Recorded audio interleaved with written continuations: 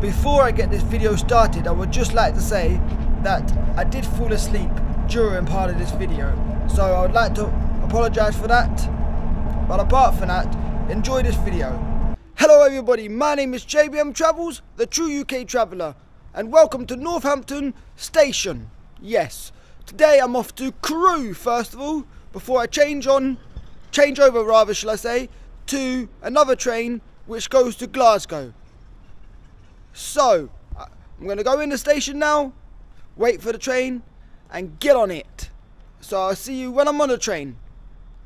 I am currently on the train now and it is going towards Crewe, and I have to change over at Crewe, and that gives me a 33-minute changeover time at Crewe before my next train.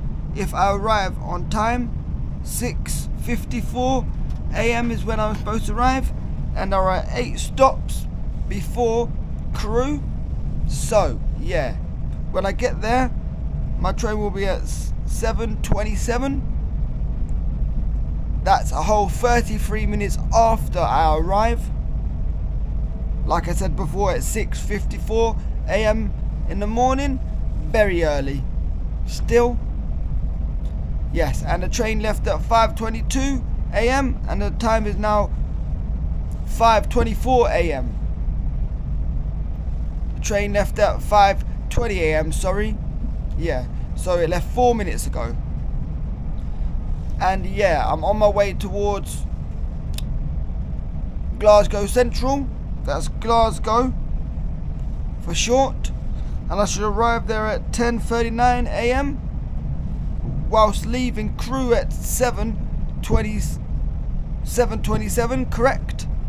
And it should take me approximately 3 hours and 12 minutes once I get to the next station, and it should take me approximately 1 hour and 34 minutes while I'm on this train.